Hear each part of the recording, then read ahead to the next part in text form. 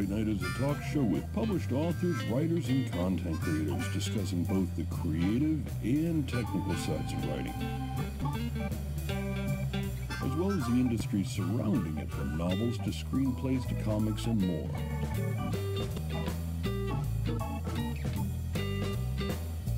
And now, here's your host, author Travis I. Sivart.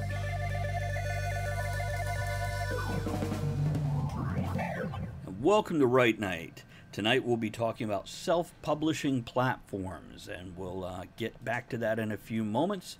I want to introduce myself. I am Travis I. Sivart, internationally acclaimed, well, actually, for nothing. I'm an author. I've just finished the second book in the Silver and Smith Chronicles. I am doing the rough draft edit, and it's amazing. Tara, my editor, is here. I'll let her talk in a moment. I am doing almost a full rewrite. Something has changed in my writing to where I am changing a lot. And I'm curious to see if you're going to see a difference when you finally get the book. Now, let's go ahead and let you introduce yourself and where people can find your work. Hey, I'm Tara Moeller, and I am author under several pen names. I'm an editor, and I am dreamer-in-chief at DreamPunk Press. You can find DreamPunk Press at dreampunkpress.com. We're also on Twitter, we're on Instagram, we're on Facebook. Do a search for DreamPunk Press and you'll find us. If you're more interested on my personal writing, you can go ahead and find me at my blog, which is www.taramoeller.com. Robert? And I am Turk, author and game designer. And you can find my stuff at wicked-clever.com. Now, something else I want to let everybody know about, because Tara hasn't mentioned it. We've had her on quite a few episodes recently, but she didn't mention it this episode. DreamPunk Press has a Halloween anthology coming out. Now, check out the website, sign up for a newsletter. That's how you get the invite. To Jen in a chat, I'm looking at you right now. I love his comments. She is paying $100 and a hardback copy of the book, if I'm not mistaken, per story. So this is something to look at. Another reason to check her out if you're a new author or an established author and you want your work spread out a little bit, you want a good start with a quality small publishing company, check that out. Now, disclaimers for the show. I want to let everybody know who's picked up the podcast, downloaded, and is listening to it right now. We have a live interactive chat audience right now. So you're going to hear me go ding that bell and read some comments or just read them off. So when you hear me saying so-and-so said, it's our interactive audience. We record live at twitch.tv/Travis Tavern Talk at least once a month for this, quite often more. Now for chat, just so you guys know, we're going to read your comments, but only if they're relevant and or entertaining. So if we don't get to everything you guys say, it's because it really didn't matter and we don't care. No, I'm kidding. Robert cared, and it mattered to Tara. I'm just a jerk. So we might not get to all of them is the point. So now let's let these awesome folks introduce themselves. Wait, did you guys already introduce yourselves? Did we already do that? We should get to the topic then. I just like you so much, I want to hear it again. Okay, so we're going to talk about self-publishing platforms, which I have enough knowledge to talk about it, but not like these two. These two have expansive knowledge and experience in this. I have mostly played with Smashwords and Amazon and one or two others, as well as reaching out to other anthologies, which, let me say this right now, when it comes to self-publishing, for newer authors out there, a great way to get started is by submitting short stories to different anthologies, like I just mentioned with DreamPunk Press and Tara. This is a great way to get started, to get your feet wet, to get some confidence, to get some feedback. Now, beyond that, oh my God, where do we start with self-publishing platform, guys? I think the obvious one, we gotta attack the and that is Amazon. Now, that one I could speak with authority, but let's give you guys a chance to voice it, and I'll fill in blanks that I think might need. Oh, Andrea says advantage and disadvantage of self-publishing. That's a great point that we definitely That might be a topic all on its own. It is, and I know Yeah. we've discussed it on previous episodes, possibly with Michael and Aaron. But yeah, Robert, you had some thoughts. Let's let you start. We'll pass it to Tara, and then I'll pop in. Yeah, okay, so, Kennedy says KDP. That, Tara, correct me if I'm wrong, that's what CreateSpace is known as now? Kindle Or is it- Direct Publishing. Okay, all right.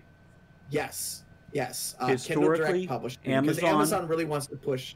Well, the ebooks were originally KDP, Kindle Direct Publishing. CreateSpace were the paperbacks. They have combined those two 2 years ago? Something like that? Yeah. Longer than that. Yeah. Approximately. They still have CreateSpace stuff on their pages, though. It's weird, but It is. It's a little bit more difficult to navigate now if you were originally pushing on CreateSpace and went to KDP.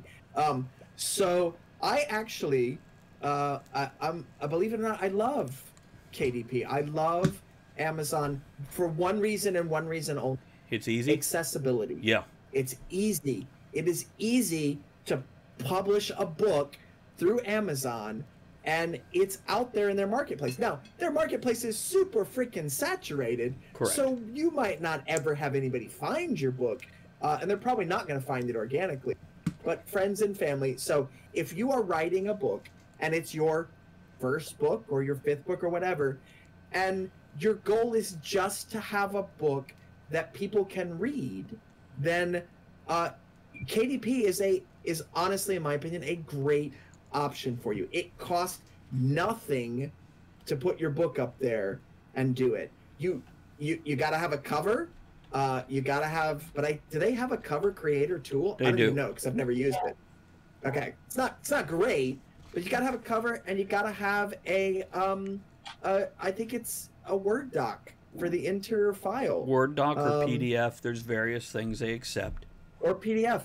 So it's super easy. Anybody can put a book up there and publish it. And the hoops to jump through, the double checks that they force on you are not going to cost you money when you do it wrong the first time. They're not going to shut you down. They're not going to make you pull your hair out most of the time. I'll toss it over to Tara because I think she disagrees with me on this one. Tara.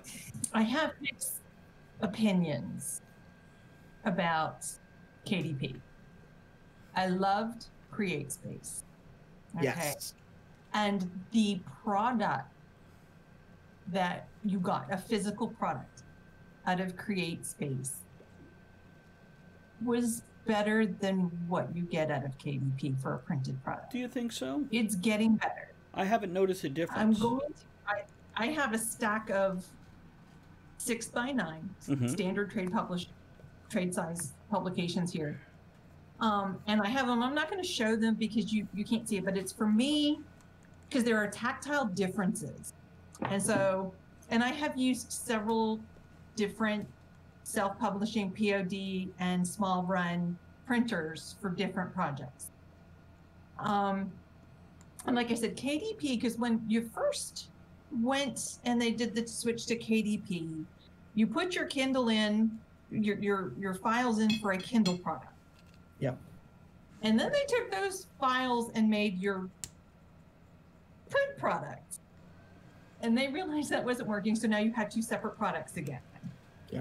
Ah, see, I never experienced it when it was one.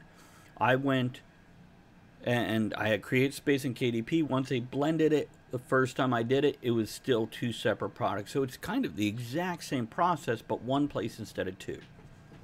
Yeah. I tried a book when they first said, hey, because you had a year when they were telling us that CreateSpace was going to go away. Yes. And I tried what was KDP at the time with their print product. That's why I went looking for other POD places. And I'm like, if this is what I'm going to get, which I think that initial feedback from people using it, they went, okay, that's not going to work. So when CreateSpace went away, that aspect of it went away, and you have where you can put up your separate print files. And I think they just realized that so many of their veteran users knew what they were doing with, because you will do your print file a little bit differently than you will put together your Kindle file. So, Yep. Which, by the way, Absolutely. I have now published hardback books with them also. And it Oh yeah. is slightly but significantly different because they don't have the same sizes, which means you have to reformat not just the interior but the exterior also, and they don't have all the tools in place yet. Yeah. So yeah, this was a challenge because they don't have the template for the cover to make it easy and know it's sized right. So you kind of got to put it up and go, well, that's messed up. Let me pull it back down and do it again. we can address that when we talk about Lulu. Say again? Yes. When Lulu. we talk about Lulu. Should we just segue to Lulu? No, let me No, go 'cause ahead and go I through have this. Okay. Here's the down and dirty for Amazon, because we don't want to turn this into a commercial for them.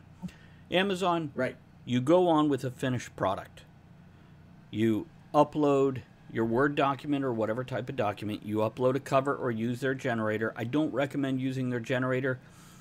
It is definitely recognizable as a Amazon generated cover, and it looks unprofessional compared to just loading your own file. Yeah. And that's what I'm going to tell you about that. You go through all the things. You can put it in expanded markets, so it is going into libraries, it is going into schools, it is going on Books A Million, it is going on Barnes & Noble, it's going in all these places. Not physical copies in the store, but it's available on their website. So if you go search my name on any of their websites, because I've published everything with Amazon, though I published with others previously, I pulled them off and just consolidated for ease, and I didn't sell a single book on any other website ever. Unless they were free, then some people would download them, and I never saw any review response. Which, by the way, let me add that. If you guys pick up a book of an independently published author, whether it's Amazon or somewhere else, please go do a review for us. Please. Let other people know what you think. It helps. And I don't care if you put 1 star up there or 5 stars. Go do a review. Here's something else I'm going to say, because I'm hogging the microphone right now away from these two. As indie publishing, learn to format your book. Learn to format your book. Pay somebody to do it or learn to do it. Make sure you're not left justified. Make sure you've got it block formatted. Make sure you put your chapter breaks in there. I've picked up a book to learn how to play didgeridoo, and the chapters are on the same page, and even it says back to top at the bottom of one chapter, 1 line space, and then a new chapter. And the information is good, but if you look at this guy's book, the paperback, or the paperback has a different color than the Kindle, and the Kindle cover is so much better because it's a fire on the paperback. It's flames for a didgeridoo book, and I'm confused. And then I saw he had a different color for the Kindle with a picture Burn of a your fucking didgeridoo. didgeridoo on it. Part of my language. I'm sorry. We try not to swear here right night, but it happens. So, okay. Did I kind of cover everything there? You get to choose the price. They do keep... Yeah. So there's one other thing. Amazon, if you publish through them, they will give you an ISBN number. Yes, free. Which I'm not saying you should always do that, but, and it depends on where you want your book. All right. So if you just want it on Amazon, if you're not selling, like, you can't sell your book in Target with an Amazon ISBN number on it. That's not correct. They cannot Not correct. process that. Not correct. Not correct? You can go to Oh. walmart.com and find my books online, and I only have Oh. Amazon issued. Now, Target Yes, might be if different. you- I don't know. But Walmart, they're You can't buy it physically in the store. Correct. They can't That is stock it correct. on their shelves with an Amazon ISBN. And Tara says I'm wrong again, so go Tara. for it, Tara. I'm going to talk ISBNs really quick. DreamPunk Press buys its own ISBNs. Yep. I can put DreamPunk Press's books wherever the heck I want. Yes. I load them into KDP. I own this ISBN, I can put it there. I put an ISBN on my Kindles that come from, our Kindle books that come from DreamPunk Press have an ISBN on them. If you go into Amazon and you go to load one, it says, Kindle books don't have to have. According to Bowkers, they do. But, so I don't know the rule. The ISBN that Amazon gives you is one that Amazon bought, Yes. which means they bought it from Bowkers, which is the only place that you can legally sell ISBNs in this country. So Amazon is its own publishing house. The reason that you will not walk into Walmart or Target and find your book with an Amazon ISBN on it is because Amazon is their competitor. They are not going to put something on a shelf for someone to buy that is giving money to their competitor. Now, it will go Walmart, Barnes & Noble. When it's the Kindle, you know, when it's a Kindle download product, they treat them differently. But for a physical book, Barnes & Noble will not put in their stores a book with an Amazon ISBN unless they know they're going to sell a freaking million copies of it and make enough money that they don't care that Amazon's making just as much money off of it. By the way, I started to mention how much Amazon pulls because Tajin mentioned it in the chat. He said 40%. I've got 30 in my head, so let's say between 30 and 40% is what they're keeping. They give you a minimum price. You can price above that. I am still terrified of paying $20 for a paperback, which is kind of 15 to 20 bucks is your average for a paperback now. And I'm stuck in the 90s where I'm like $8, $12 max. But I'm wrong on that one. I'm just old. Well, and this sort of gets away from that, but it's important to self-publishing. Paper is a fungible commodity. It fluctuates in price. And most of our paper in the United States comes from overseas. So I have been hit as a publisher with this issue before. In the middle of publishing a book, suddenly the price of paper skyrockets. And now I'm on the hook for money to print 1,000 copies of that book. But there's nothing you can do about that. So yes, paper prices between now and the 1990s, there's a reason those books on that cheap paperback paper, $7 or $8. That same book, if it were printed today, in the numbers that we can print and self-publishing, that's a $20 book. Can I read some comments? Because they're scrolling up. I'm sorry to interrupt us, because we're hot about this. And I'm actually interested to hear their, Robert and Tara's point of view, because I am lazy. That's why I'm on Amazon, because I'm lazy. And I want to talk about, Robert mentioned buying 1,000 copies of a book. It's something I don't have the finances to do. And I want to address those things. Those are points I want to hit at some point, guys. Sure. Okay, so scrolling up, Kennedy has said Chris Fox's videos are a great resource for indie authors. Jen says, don't judge a book by its cover. It's an insult to the entire industry of cover artists. Kennedy says there's a learning curve. Probably when loading a book to Katie. Right. And Tajinter does clarify, don't give a 1-star review unless if it's earned. I have had reviews going, this was a free download, it's steampunk. Steampunk shouldn't be a genre. I didn't even read it. 1 star. By the way, to me, that's a positive review because that person's an idiot, and it shows. Yep. So if somebody goes looks at the 1-star reviews, they're like, well, this review is dull. No. Readers have expectations, and if the format is off, they will notice. Something I'll tell you about editing. Because people say, your cover makes them pick up the book. The blurb makes them open it up and look at it. The first page makes them buy the book. The editing and formatting in editing makes them buy every book afterwards. Yeah. So I've heard one author say, oh, if you can only afford a cover or an editor, get the cover. No. Work an extra month in your day job, get both. It's Yeah. important. It's important. Andrea asked about how about self-publishing audiobooks? I have a long commute and audio is very convenient.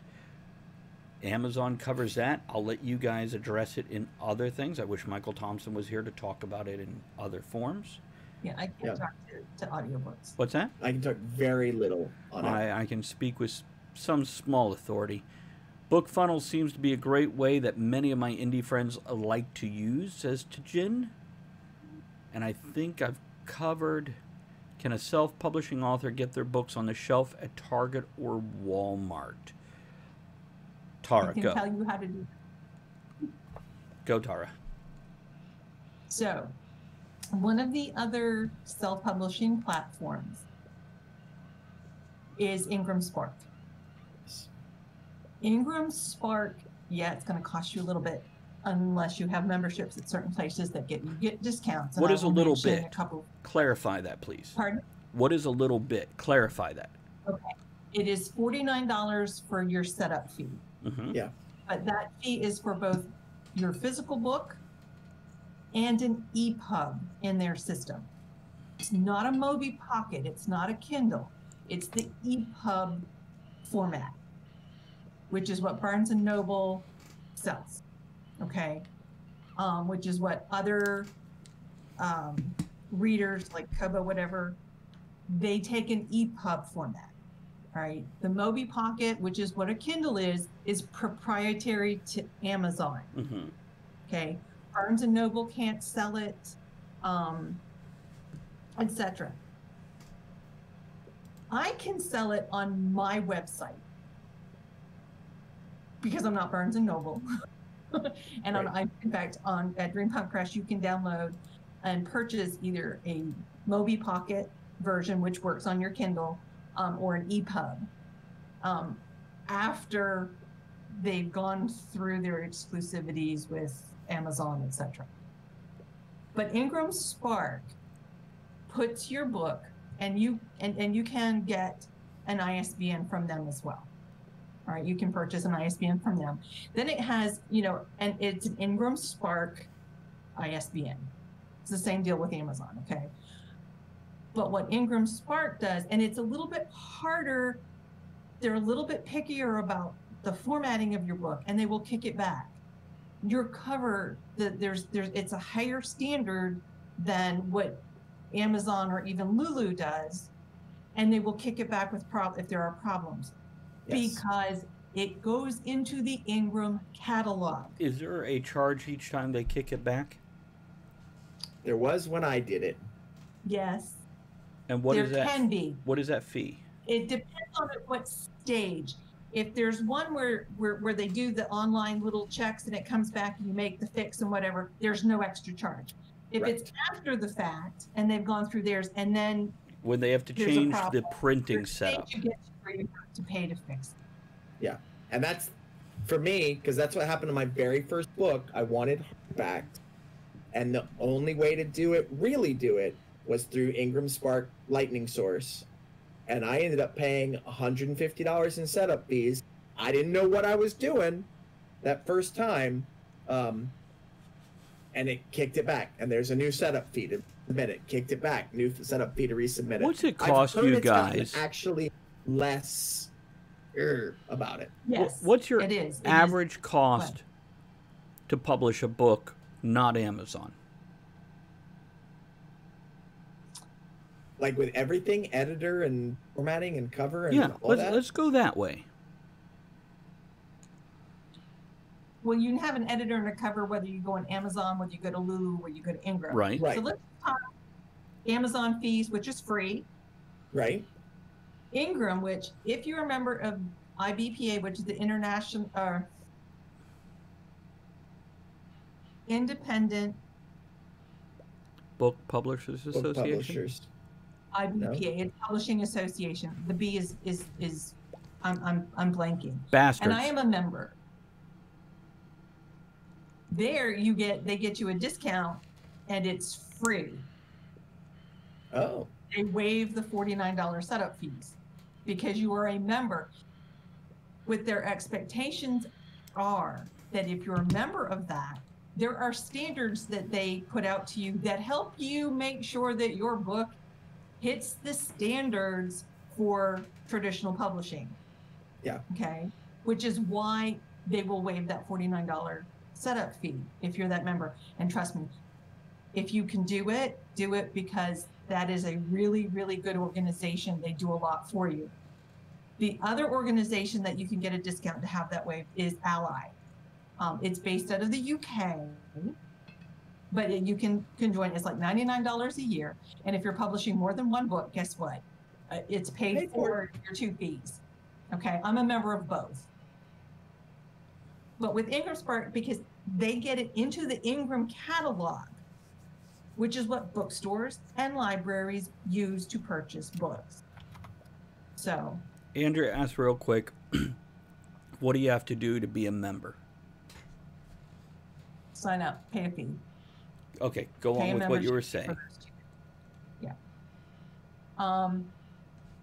And there's nothing that says, like, Ingram's not going back and looking and going, are you following all of the rules that IBPA say you have to do?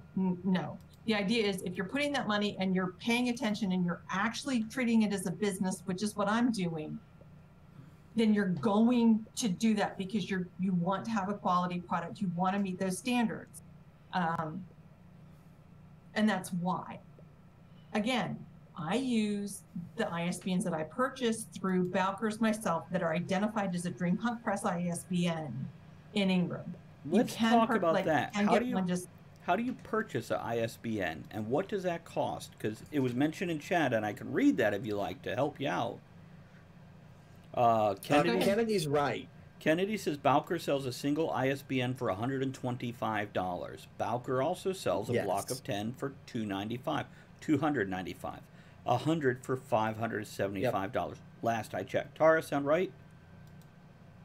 Yes. Okay. However, if you're a member of IBPA, you can get 15% off. Okay. Like I said, look at a couple of these organizations because they're putting out these standards. They're helping you do this. They're showing you, they're training you on what you're doing, that these Bowkers, Ingram will give you, they have like discounts all the time. And like I said, right now, Bowkers, IBPA, you can get 15% off. So I didn't pay $575 for those last 100 that I bought. But because I am publishing, they never run out. I actually finally just had to buy my second 100. Congratulations. Well done. Yay. But that's okay because, for each version that we publish from DreamPunk Press, which is an EPUB, a Moby Pocket / Kindle, an open dyslexic font version, and a traditional Deja Vu font version, they each need their own ISBN. Yes. So for each title that we publish, I'm using 4. And this year we're using 5 because I'm also doing a hardcover kind of experiment limited edition. But that's if you want to get your books into bookstores. And yes, because it's still POD. So a bookstore is not having to buy 200 copies of your book. They're buying 2. No. I'm getting money from bookstore sales right now. It's still I'm like, still POD on which platform? Ingram? Ingram. Okay, so we're not talking about any of the others yet. Spark is still POD. So I want to hit on something that Tara mentioned here, but it kind of got glossed over. If you are buying your own ISBNs, there is one place you want to do that, and that is Bowkers, BOWKERS.com. There are ads out there that will try to sell you discount ISBNs. And what these are other publishers that bought too many are now selling their extras. And when somebody looks your book up by ISBN number, including the Library of Congress catalog, it will list that other company as the owner of the ISBN and therefore the publisher. Good information. Of the book when it's looked up by ISBN number. So this is not something you want to buy a discount ISBN number on. You don't want to do it. It's a cost. That cost, I almost always forget about it. Every time I publish a role-playing game book, because my books are in local gaming stores, because I have a distributor who is not Amazon, because I pay to print the books, send them to my distributor, who then sends them to local gaming stores. They must have an ISBN number. They cannot be sold through the system without that. So every time I drop 125, because up until now I have not had Tara's confidence to drop 575, a much better deal to get 100, but it's always like, this might be my last book, 125. If I may. Yeah, when I went to publish my first book, I had a trilogy, and I'm like, started counting up. I'm like, I might not use those whole 100, but it's still going to be cheaper than buying 10. Yeah. Andrea has asked, Tara, this is for you. Do you have the open dyslexic font books for kids? We do not publish children's books yet. What about the YA? YA, yes. Okay. Our YA middle grade, all of our titles that are publishing this year will be published in both fonts. Most of our back title, our back catalog, have been converted so that we have offered in both, because they're not that old. There's just a few titles that are not. And going forward, again, the 4 definite, 5 this year is our experiment to see whether or not hard copies are something that folks are going to want or not. But yes, we publish open dyslexic on everything, and our first children's book that will be published next year will only be published in open dyslexic form. And Andrea also asked, what is the age group for YA? Differs on who you talk to. Okay, so standard is age 13 to age 18 is the standard definition for YA. But as a parent, there's a big difference between a 13-year-old and an 18-year-old. And so there is fluctuation in there. Middle grade is for like 9, 10, 11, 12. There's some overlap. Some 13-year-olds will read it. Some 12-year-olds will read YA. Okay. Back to the publishing thing. And when you're done, Robert, I want to hear where you've been publishing at and your advice Absolutely. and thoughts on that. Yeah, I don't think I have a whole lot more about Ingram unless somebody has a question. It's a little bit harder. The interface is not as intuitive. You kind of have to do it, but I've been doing it enough, and I was very, very lucky that I had a bit of a mentor in helping me walk through that, and he prepared me for the possibility of kickback. And because I know PDF, I've had the training. When he said, well, they're looking for this and this, and I'm like, oh, I know exactly what that is. So I was able to do that for the print, for the interior files, and I shared that information with Morgan, who does all of our graphic, our covers, does all of the graphics and the formatting of that, and showed them what I meant, and they're like, I can do that out of. So it was great. Loaded them up, our first book, into Ingram, and they accepted them without problem. Nice. But it's because I had a mentor that kind of prepped me for it.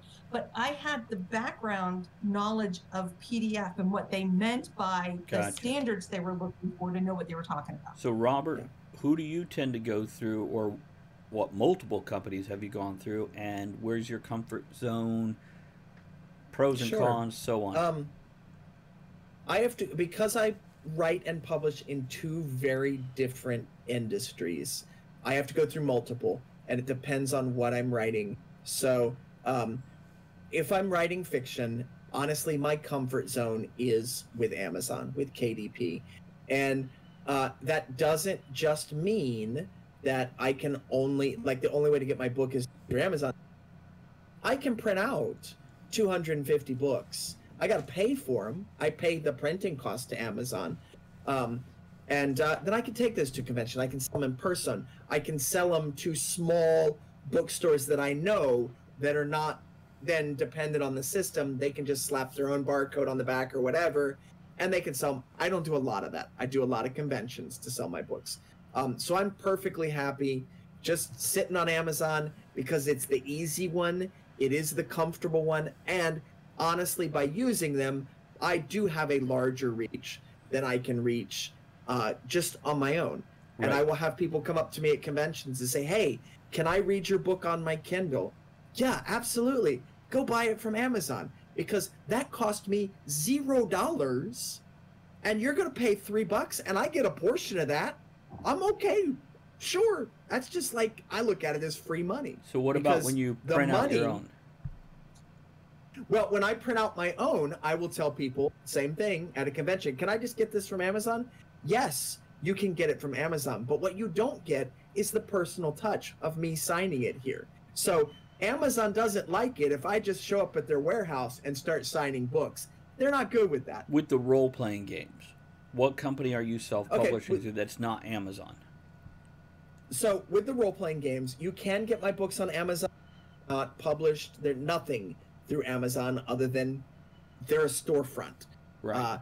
For the role-playing games, I self-publish, and this is where it's going to get weird. One, for my most recent game, I did not want to order 1,000 copies. All right, I didn't hit that mark on the Kickstarter to be able to afford that, because that's a nice chunk of money for a full color hardback book. 1,000 copies, color interior, was going to cost me about $15,000 to do the whole thing. And I didn't have that. I didn't raise that to invest in it. So I printed these actually on Lulu, which I know Tara can talk about too. Lulu, it is a print on demand. It is actually pretty easy to get stuff set up and through. But I did it so that I could print out these nice copies, nice print on demand copies to have to fill Kickstarters and take to shows. I have it on their web store, and I've never sold a single copy on Lulu's web store. So actually, if you're going through Lulu to print books, to publish and print books, and the ISBN, oh, this is not a Lulu copy. I thought it was a Lulu copy. There's no ISBN on the back of this. This one was actually printed through DriveThruRPG. The other ones have an ISBN on it. And I'll talk about DriveThruRPG in just a second. But if you're just printing the books, Lulu does a nice hardback book. The website you want to use, though, is express.lulu.com. Spell it. If you go through just lulu.com, you end up paying about twice as much. If you go through Express... Spell Express. Starts with an X. Okay, so the letter X, P-R-E. Express. Yep, xpress.lulu.com. They expect you to know a little more setting up. They don't hold your hand, not the graphical interface. But if you're to that point, you should be able to get through it. Basically, you load up your files. They've got the text blocks, but it's not the, okay, you pick out your size based on these pictures, point and click, and then you pick out this, point and click. You've got drop-down menus. You got to fill it out yourself. But if you're ordering, I even think on a one-to-one book, you're actually saving money through Express than Lulu. Lulu as a company is more we want to hold your hand through the process, and you are storefront because you've never done this before. Which, by the way, from a printing size, I did my hardbacks for Steampunk for Simpletons through Lulu. And I don't know if Express was around at that point or not, but it was 2013. Not back then, no, I don't think it was. And I was very pleased because they had nice dust jackets and all that sort of thing, as opposed to just a printed hardback cover. And I do like a nice dust jacket. Okay, go on, Robert. So for role-playing games, there you go. That's for role-playing games, for PDF versions of role-playing games, because you don't get role-playing games in Kindle books. It's just not. It wouldn't work. All right, you get a PDF, you can read PDF, and that's DriveThruRPG. There's some other companies out there, but honestly, that's DriveThruRPG, and it's another saturated market, just like Amazon is. Not as bad because it's just role-playing games, but that's the place to go. If you go anywhere else, nobody finds your stuff, really.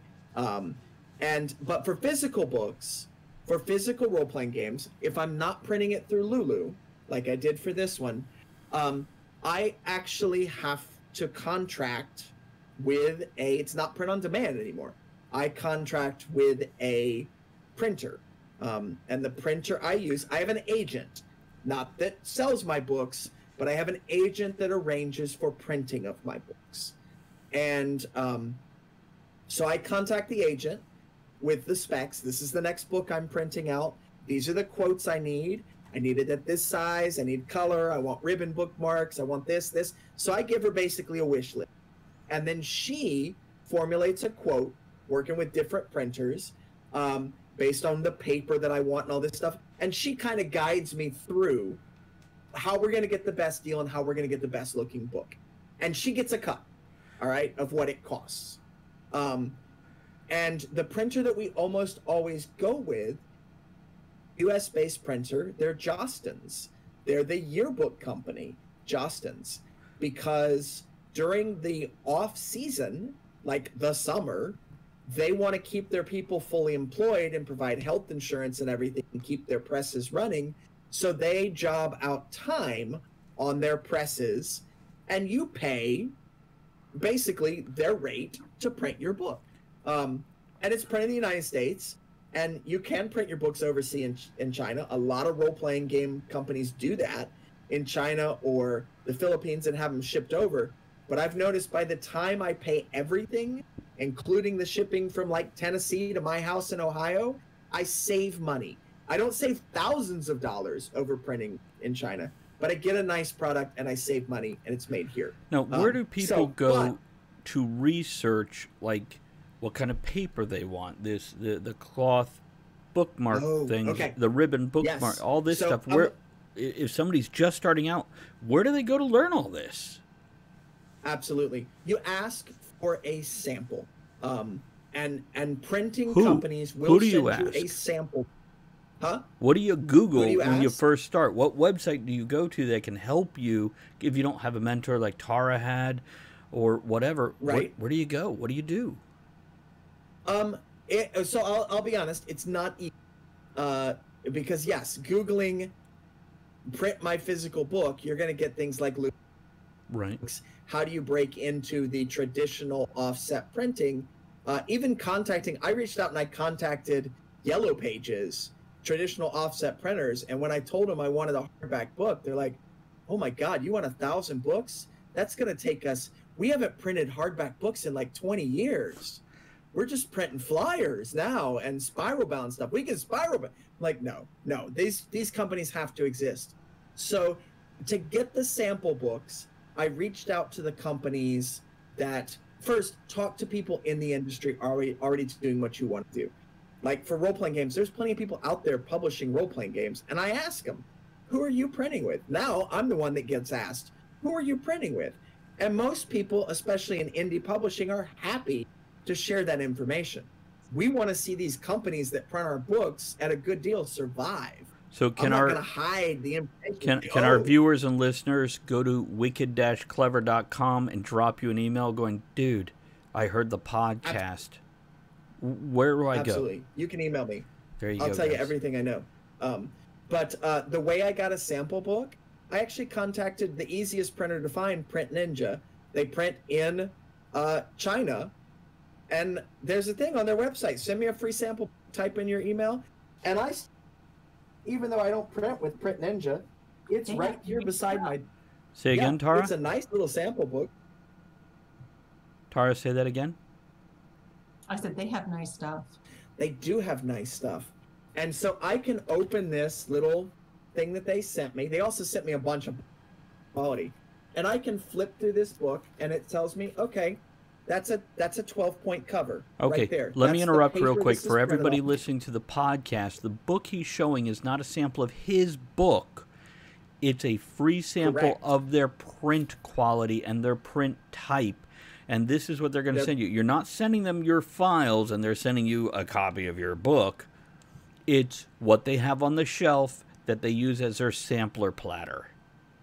Yeah. Go on. You can go to like Office Max or Office Depot, and they've got the same thing there. It's the same kind of thing. You flip through it, you feel the paperweight, you find the one you want. You look at how they print, what inks they use, you find the one you want. So there you go. That's how you find those things. And honestly, the thing that worked the best for me was find books on your shelf that you like. Like, I like the weight of this Star Wars role-playing game book. Let me compare that to my sample until I find the paper that matches. Okay, that's the paper I want to use. I did the same thing when I formatted my first book. I went and I said, you know what? The book that seems the closest to this one is this Charles DeLint book on my shelf. How wide were his margins? And I measured them. Okay, so my margins, I want them that wide. Where did he put his name on the page? Okay, I'm going to put my name there, because you find what the professionals are doing you copy that look. This is a piece of invaluable advice. This is something Tara and I have told people for years now, is when you first start publishing, go to your own bookshelf, or if you don't have one, go to your local library and find your favorite book, like Robert just said, and look at it and copy that style, that formatting. Where the name is put on the front cover versus the title. Is it in a framework of prettiness, or is it just up there? That's something else. If you're self-publishing, do keep in mind your fonts are super important on your cover. Yes. There are tons of pretty fonts, and they look like crap on a cover. You can't read them, let alone on a spine. Can't read it. Yeah, you are better off going with like one of these common bland ones that people can read than a pretty fancy one that they're like, I don't even know what that book's called. And there's a trend on that right now in a lot of YA books, that the curly cues and everything, and you can't tell what the title is. See, this is why I say you put the title in a bland one, and then you put a nice framework around it with curly cues and everything. And this way it stands out from the cover art itself, because the title is stylized in a pretty little box or stonework or whatever. Kennedy is making some comments here. Let me see if there's anything. Here's my favorite Go from ahead, him. Go. He said ninjas in China, that's tiger in Africa. That's a Monty Print Python. Ninja, when they send you the book, also sends you a samurai sword pen. That's how much they want your business. I got this little samurai sword pen from them too. And they're not a bad company to use, and they do a really nice thing. And they'll do some nice things that you cannot get easily in the United States, like foil embossing and all sorts of other stuff. They're a big print company. What I run into is, by the time I ship it to the United States, I would just rather forego some of those little touches and get it printed here and not worry about the shipping. But that's me. Other people, if you're printing more than I print, go for what Tara's what been looks nodding good, along. feels good. Do you have anything to add that you didn't have a chance to throw in, Tara? I want to talk about Lulu just a little bit. Okay, and just so you guys know, we're at almost 49 minutes now. I don't mind going longer. I just want to make sure you guys are good for it. So let me know when you're ready to wrap a up. little early. Really quick about the quality of the books. In front of me, and it's partly just so that I'm not going to show them, but it's to help me remember what I want to say. When you look at paper, I choose in each platform what is described as the same paper, but it's very different. CreateSpace has a nice paper, or KDP, okay? It has a nice paper. It is the cheapest that you will be able to purchase your own copies of. Be aware, if you're a Prime member, there's no free shipping with it. Right. Okay, you're still paying for shipping at Right. KDP, even though it is associated when you log in. You're logging in using your Amazon login, if that's how you have it set up. And it will go to what looks like your Amazon checkout to check out, but there's no Prime. No. You're paying for shipping, so you have to understand that. But it is the cheapest, the most if I may, affordable. a quick point. When you're ordering books from Amazon, your own books, now the hardbacks at this point in time do not have any kind of discount. You're paying full price. But for paperbacks, when you're ordering them, They do not charge you. It does not come out of your bank account till after it's printed, boxed, and they slap the label on it. So a couple days before you get it. So if you're going to go and buy 5 books or 500 books, don't touch that money in your bank account. Don't forget about it. Be aware that's not coming out for another 2 to 3 weeks. Yep. And then suddenly that money disappears. And that has, when you're working on a hand-to-mouth budget, you have to be aware. Leave that money in there, or suddenly your books are printed. They ain't coming, though, because you can't afford to pay for them. Tara, please go on. Sorry to interrupt. Yeah. Nope, that's okay. That's a good point. Because there's lead time out of Amazon, too. There's that 2 to 3 week lead time. And if you're talking Christmas, it can be 4 weeks. Again, it's a nice quality book, but it can be inconsistent.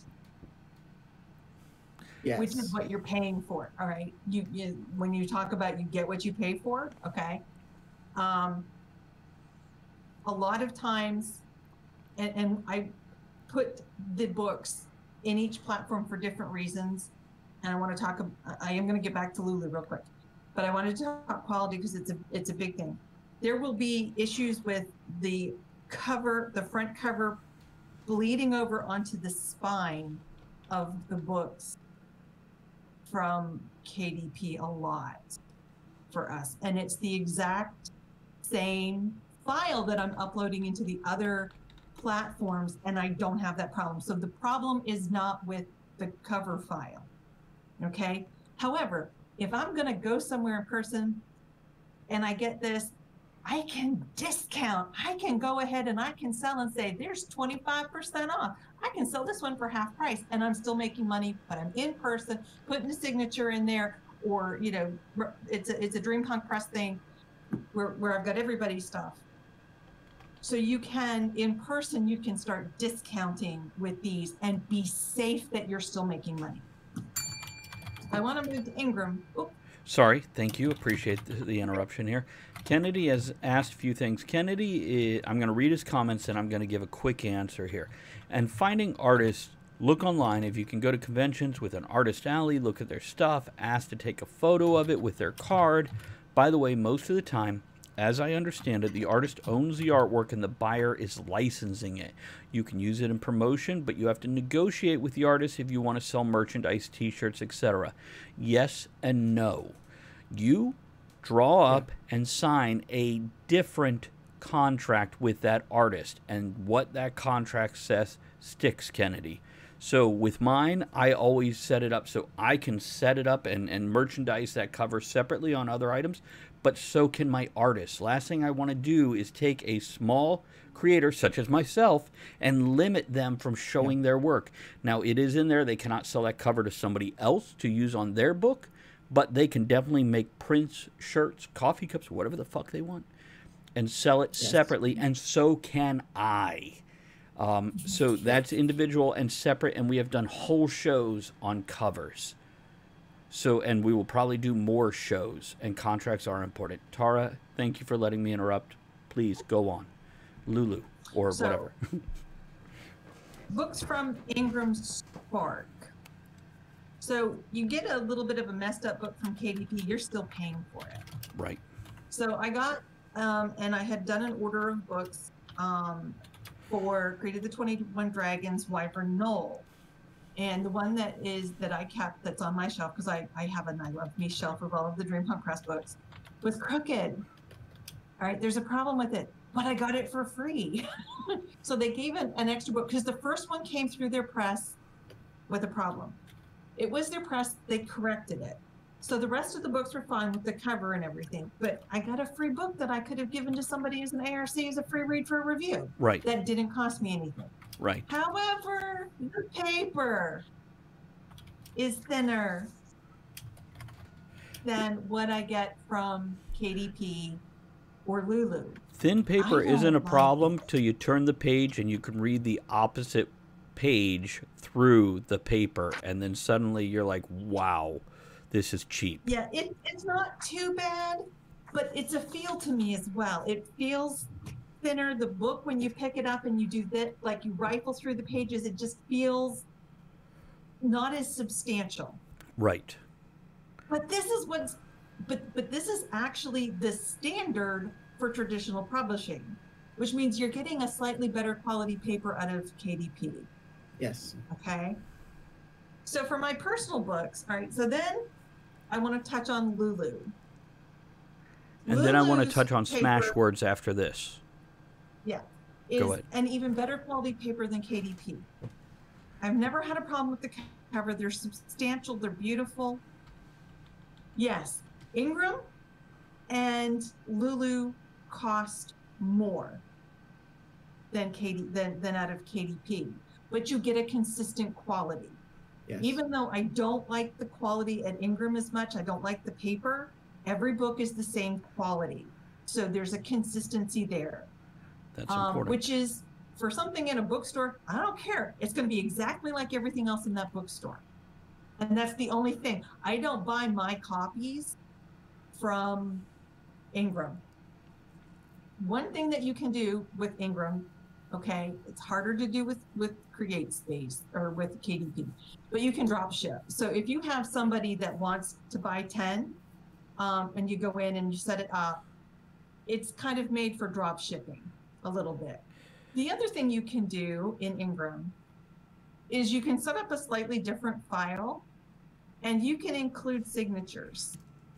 So you can create a signed and then you just go, is this going to be a signed copy? And you can add that. They add it to it so you have, and it's different from your regular one. I've never done it. I don't know if there's additional fees. I think it's something new, but there's a possibility. Now, is it a wet signature, meaning that you inked it yourself? Like I said, it's new. I don't know. Look at the terminology there. Yeah.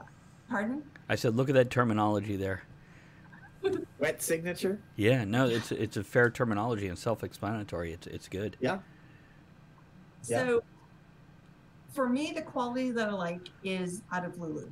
The cost out of Lulu is comparable to the cost out of Ingram for slightly better quality. When you go in, it looks like it's a little bit cheaper in Ingram, but there's a processing fee that you pay for. Okay, so they'll get not a big processing fee, but there's a processing fee for it that you pay. So technically Lulu, and this is standard regular Lulu, because I'll be honest, when you said Express, there's another thing that I was thinking about was Express, which I got to talk to you and find out, because there's, when you said that, what I took as Express is actually, it connects to my website. So we'll talk about that maybe after the show. That's how I use Lulu. Here's what I'm going to tell you Lulu. guys. We're almost at an hour. I am happy to keep going. I'm good. I can wrap up in 10 minutes. In 10 minutes? Is that what you just said? She got a lot to say still. Don't forget, I still want to I cover do. at least 2 different things. Okay, I will finish just a little bit with Lulu, and then I'll Robert, shut up. you good? I won't talk about the other I'm publishers. fine. We're good. Go on, Tara. As long as we're all good, we can continue as long as we need. Here's what I'm going to say before Tara goes on. This is a huge topic, guys. There is a lot It to is. It's learn. really big. And between the three of us, we probably have 25 years of experience combined just from our past 7 or 8 years individually. So there is a lot to learn, and it's constantly changing because technology, blah, blah, blah. So everything we're telling you is a personal experience, and there's more out there, and there's simpler ways, and there's harder ways, but you get what you pay for. Tara, continue with Yes. Lulu. You got 10 minutes. Let me interject really quick. Go ahead, Robert. Because there's a question on the chat. Lululemon is not the same company as. All right, they are 2 different companies. One makes leggings and clothing. One makes books. So no, not the same company. And Andrea has Just suggested that we do LUL. another show to expand on this topic. Sound familiar to another topic? Yeah. So, yeah, this Send is... us your questions. You're right, at rightnightshow@gmail.com. Tara, go on. We're done interrupting you. So the way that I use Lulu DreamPunkPress.com is hosted on Shopify. And I can connect my Shopify through Express Lulu to Lulu. So when somebody goes to DreamPunkPress.com, it's not all of them yet, but most of the books there. When they click and they purchase a hard copy of the book, a paperback, it's going to Lulu. Lulu's printing the book and they're sending it to them for me. So instead of me having to purchase a bunch of copies to always have on hand, because I'm a small publisher and I never know how many copies I'm actually going to sell of any particular title.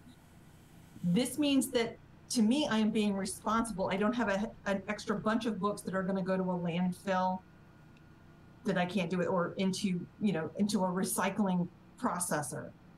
So they purchase the books and it goes straight to Lulu. I get paid from Shopify. I pay Lulu, and Lulu prints, packages on the thing. It even has DreamPunk Press on it, so it looks like it's coming from me. And they ship the books for me. That is the Express that I use. And when you said Express, that's what came to my mind.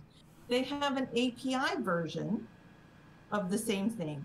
The Express is the one that specifically connects to Shopify, but they have an API version that what you is can API? Connect to whatever website you want. What is if you're API? Hosting yourself at WordPress. Tara, what is API?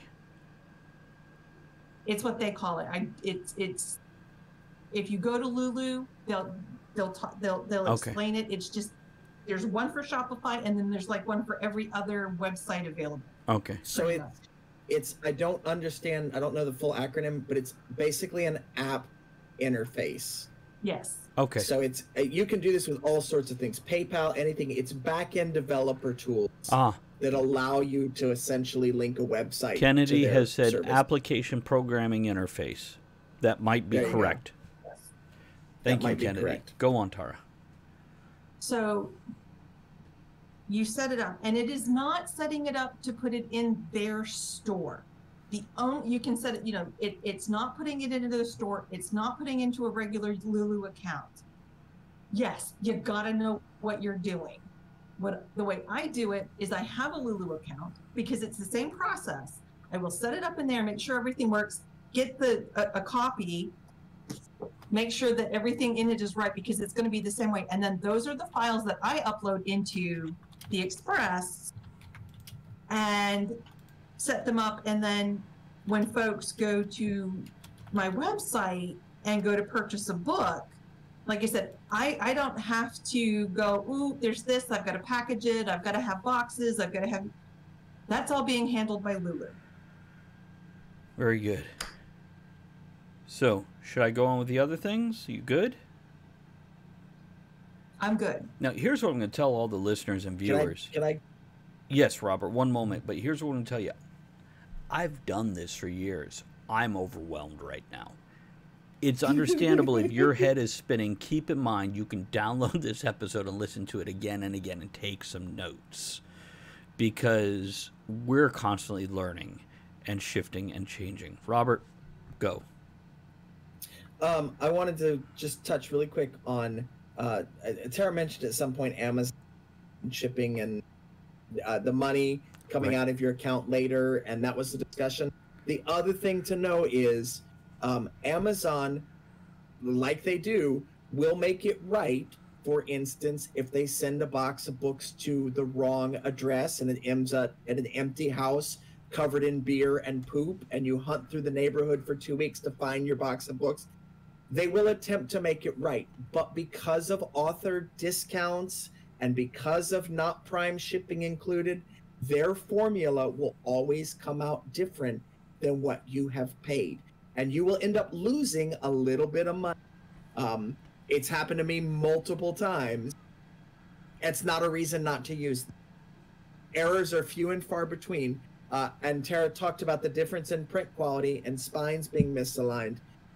They have multiple, just a little bit, but it makes a difference. They have multiple printers throughout the country. And you will notice if you order from Amazon regularly, you'll see this was printed in Indiana, this was printed in Illinois, this was printed in North Carolina. And it depends on the size of your order, when you put it in. There's no way to control this. Some of those guys or gals, some of those printing shops are better than others. They take more care with your books. One thing I'll tell you about Amazon is they third party a lot of stuff. Now, once they do it enough, they own it and they build their own. But till then, you can see differences. I do want to mention this to anybody who is looking at indie publishing and you want your books in a bookstore. Some of the rules of that is quite often there is buyback in bookstores. If they buy 20 copies or 10 copies and they don't sell them within a certain amount of time, you have to pay them and walk out with your books in your arms. You have to, or have them shipped and you pay for the shipping. This is something Andrea in chat mentioned. When I said this is a huge, expansive topic that's changing and we're still learning, though we're well experienced, you can send your questions into rightnightshow@gmail.com because we can revisit this. There is so much to go through and there is no one single answer. I wanted to talk about Smash Books and my experience on that. Smash Books, for me, and you guys feel free to disagree if you've used them, the process you have to go through to get a book published there is basically what it is everywhere else. But they have like these weird things you got to do to make your book formatting correct that even after years of experience, I look at it and go, what the heck does that mean? And they have like, click on our format guide and read it. And I do, and I'm still confused. And also on Smashwords, I've never sold a single book. I've only given away free books when they have their free book time. I've never had a single book sold. And those Smashwords distributes at other places. So pros and cons again. I am not bashing Smashwords. I know other people who have had great success on it. I have not. Tara, I see you making hand motions, and Robert, you're making faces. You guys got some quick thoughts on Smashwords? I've sold 3 copies. Okay. On Smashwords. I understand the guide, but it's because they get into the nitty gritty of your word setup using styles and all of that back formatting that I have done for almost 3 decades. Okay. Wordwin mentions if you don't use Microsoft Word, you can ignore 90% of the formatting guide, which is a handy thing to know, unless the only thing, like myself, you know, is Microsoft Word. So I'll throw out a controversial statement right here. If you're professionally printing books, get away from Microsoft Word books. Drop it in a layout program and lay out your book or pay someone to do it, because unless you know what you're doing with unless you really know what and you can still end up with issues. Yes. Yeah. But you have to know how to fix them, and then I load them. Yeah. I do stuff initially in Microsoft Word, but again,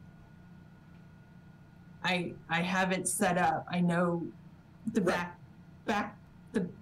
end of it. Everything I publish is in Microsoft Word.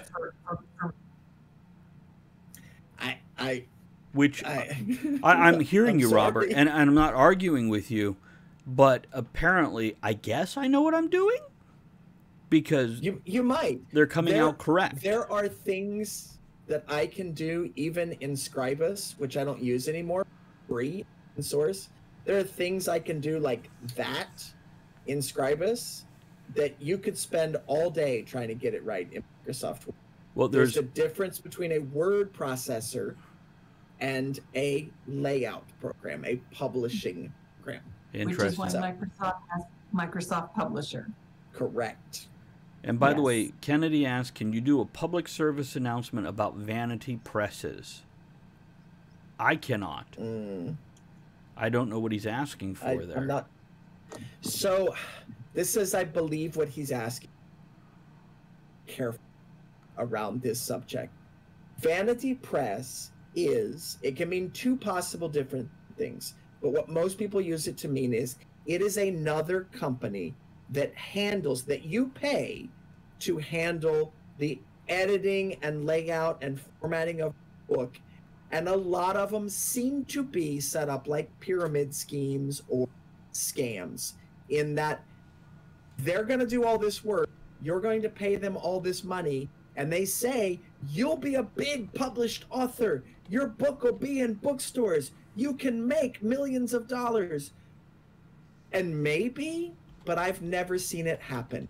Everything a vanity press can do for you, you can learn to do yourself and save that money. Now, the way, and I've gotten into debates with vanity press publishers on panels at conventions about this.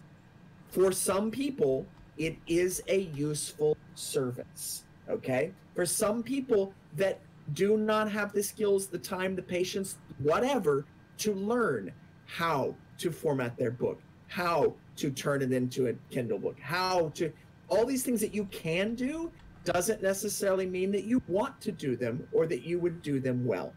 Me personally, I say hire an independent editor, hire an independent cover designer, hire that so you have the control. Don't turn your control over to another company making promises for money. What I've seen for but that's me. vanity presses is you pay us $7,000 to $12,000 and we'll publish your book. Correct. Yeah. Now, apparently That's they do these. the first. What's that? Guess who markets it? We do. Yes. Yeah, that's something else. And that's the hardest part. I want to mention before we wrap this up, because we're at 1 hour and 12 minutes now for this show, just so you guys know. And I don't mind going long because it's a great topic, but I totally lost my line of thought. What was I talking about? It's late. Vanity presses, marketing your own work. Marketing your own book. Any of these companies, they do not necessarily publicize.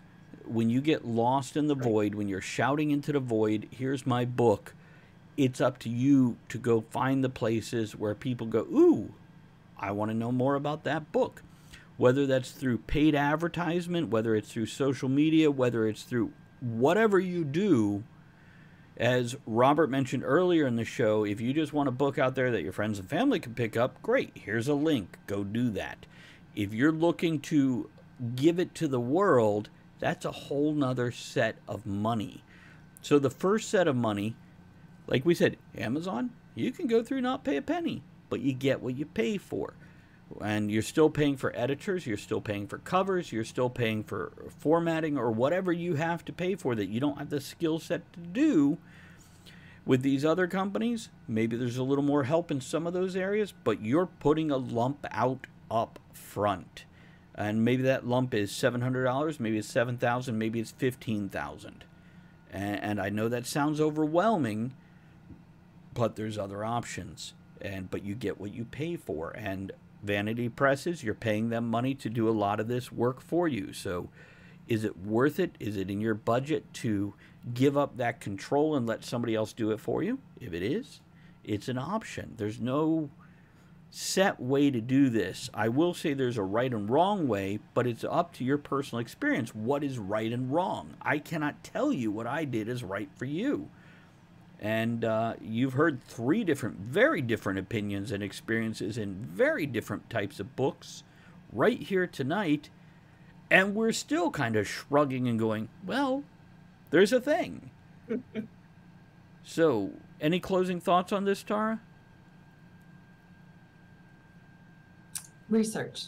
Ask people what's going on. You know, where do they do stuff? And consider getting your own ISBNs via Bowker if you really want to take this seriously, if we're going to do more than one book, because that gives you the flexibility. You can load it into KDP so that you can have the Kindle there and have it accessible to the Kindle lending library, which is a phenomenal thing to do.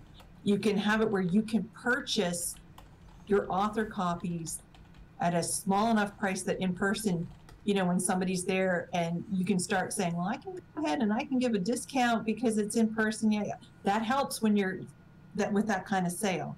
But then you can also go ahead and load it up into Ingram with the possibility of that's where brick and mortar stores and libraries will see your title, and if it's a good cover and you've got a good blurb, they will purchase a couple of copies. If every library in the country purchases a copy of your book, you've sold 10,000 copies. Okay, there are a lot of libraries in this country. And then you can go ahead and also set it up into Lulu, where if you have your own blog or your own website, use that API little app, and you can sell directly from your website. So it gives you some flexibility. If you're going to sell more than, if you're only going to sell one book, go with Amazon. Robert? I think I've said most everything. I just on that last point, not Tara's last point, but the Vanity Press last point. Authors should be paid for their work. Everyone should be paid for their work. Artists, editors, formatters, authors should be paid for their work. A publisher pays authors. If you are paying a publisher, something is not right in that equation. All right? Publishers pay authors, usually a royalty when they sell your book. If you're paying a publisher to make your book happen, there's not the royalty thing. You're not making any money, folks. That's really what it comes down to. So I'll end on that. And I'll end by saying it's constantly changing. We're constantly learning. There's dozens, if not hundreds, of ways to do this. And it'll keep changing as technology and our lifestyle changes. And yeah, if you have any questions that you'd like to see us do a whole nother show on this, rightnightshow@gmail.com is where to send the email, rightnightshow@gmail.com. It'll let us know you're interested. It'll let us know we have more to talk about, because we had planned this as a 35 to 45 minute show. We have gone to an hour 15 plus. That's showing you how passionate we are, how confused we are, how experienced we are, and all those things mushed together.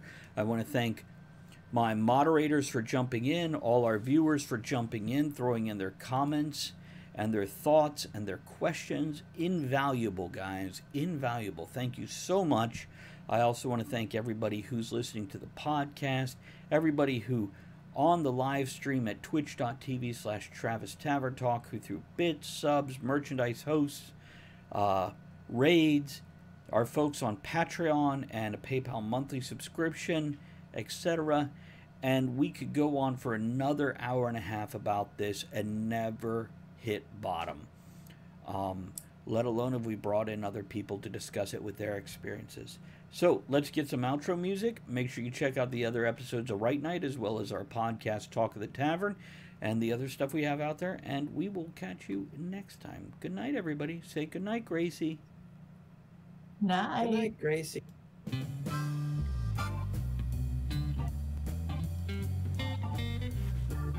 Thank you for joining author Travis I. Sivart and the other writers, content creators, and all-around amazing people for our discussion here on Right.